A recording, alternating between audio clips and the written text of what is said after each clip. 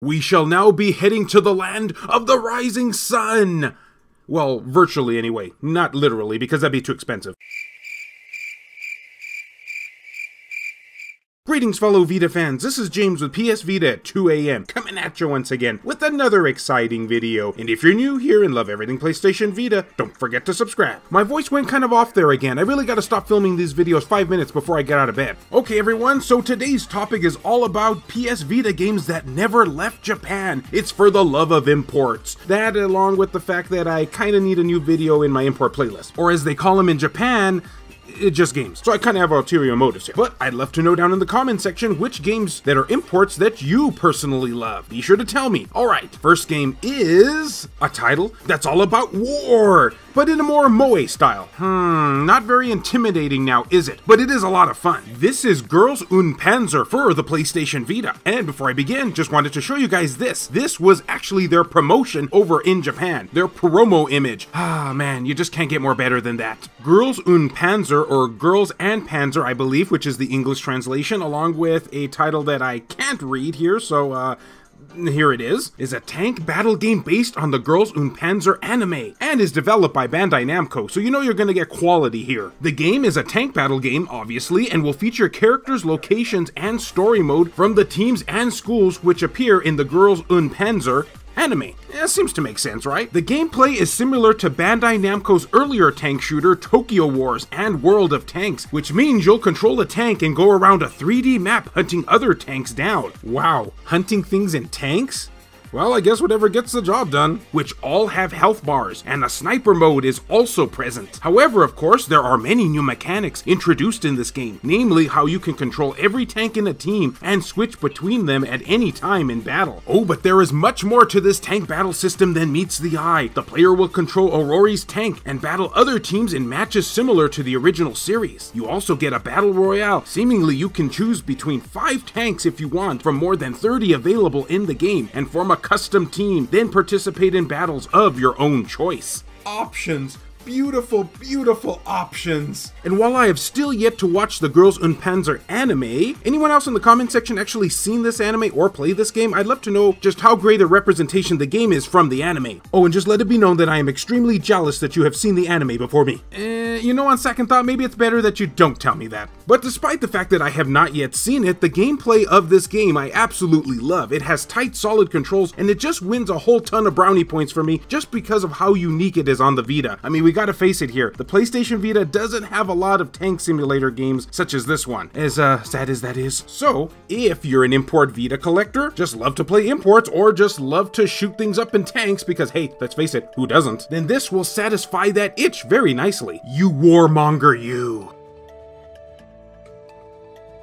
Still craving the thirst for war, but want something that features less tanks? I suppose that could be a thing with some people? Then look no further than Phantasy Star Nova. It's a game that's is sort of about war. I mean, you beat up defenseless monsters, which are oftentimes not so defenseless, but there's no tanks, but you do stuff. Okay, so before everybody clicks off the video because of how terrible that introduction was, let me tell you about the game. Phantasy Star Nova is an action role-playing game released exclusively in Japan for the PlayStation Vita, hence why it's on this list, and was developed by Tri-Ace. And you'll find out that there were quite a lot other Phantasy Star games that never made it to the PlayStation Vita. Man, this video is getting depressing already. But before we get too depressed, let's keep going. So for a game such as the Phantasy Star series, at least for me personally, it's not really about the story. I mean, don't get me wrong, there is in fact a story to this game. You take on the role of one of the Star Troopers from the Phantasy Star universe. I don't really know what the name is because, you know, this game is in Japanese. And you crash land on this planet, and it's up to you to basically get out of there. Or in some cases, with how ferocious these beasts are, get the heck out of there. And although I'm still in the midst of playing this, from what I have heard, it does feature a pretty strong storyline.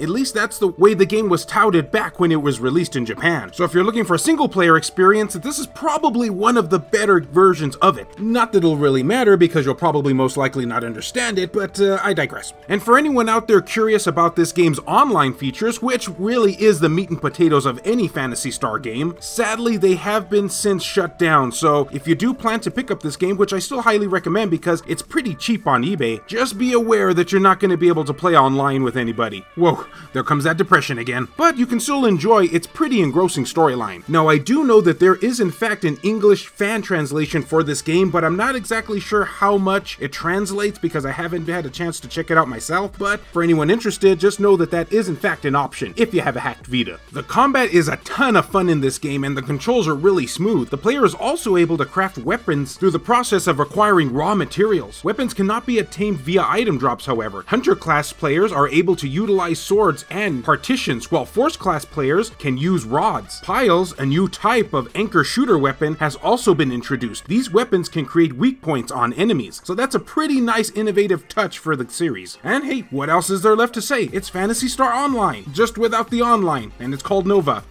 Next game. Okay, I kind of ended that game on an odd note, but hopefully this one won't be nearly as confusing. This is Gun Pixies.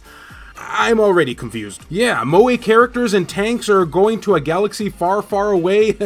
Sorry, that's copyrighted. Not enough for you? Well, how about a game where you play as tiny little pixie girls, shooting up like aliens and trying to defeat giant humans and girls. And they're Moe. You just can't make this stuff up. Welcome to Japan. So this game's storyline, well, it's a thing. And I say that because, well, just take a delicious look for yourself. Save the world when their home planet, Pandemo, comes under attack. Usamaru and Kamaruru travel to Earth to study humans and learn enough to save their home world. Oh no, giant girls everywhere. The Pixies infiltrate a girls' dormitory where everything is giant, including the girls they've come to study. It's a third-person shooter with a twist. Your weapons are loaded with happy bullets with positive effects. Use them to gather information from the girl. Explorations galore. As you roam through the rooms, you'll come across strange objects including squids and challengers as you play through the story. Yeah, squids that float in the air and don't need water.